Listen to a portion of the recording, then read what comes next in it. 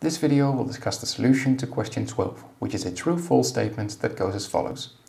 Assuming the parasitic capacitances of all transistors in a CMOS inverter to be negligible, the time propagation low-high TPLH of a CMOS inverter loaded by a capacitance CL is inversely proportional to the aspect ratio of the NMOS transistor.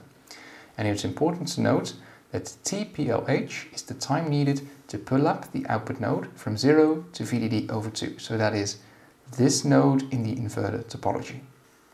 To understand what's the influence of the size of this NMOS transistor on this propagation time, it's important to investigate what happens when we pull this output node from low to high. When this inverter is in a low state, the NMOS transistor is conducting and the PMOS transistor is closed, so it's in cutoff mode. When we are making the transition from VDD to 0 at the input node, the NMOS transistor will enter the cutoff region and the PMOS transistor will start to conduct current.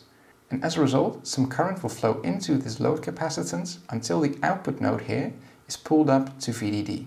The magnitude of this current is determined by the aspect ratio of our PMOS transistor. Since the NMOS transistor is completely closed off to any current, the aspect ratio of that specific transistor doesn't really have anything to do with this propagation time. And therefore, the statement above has to be false.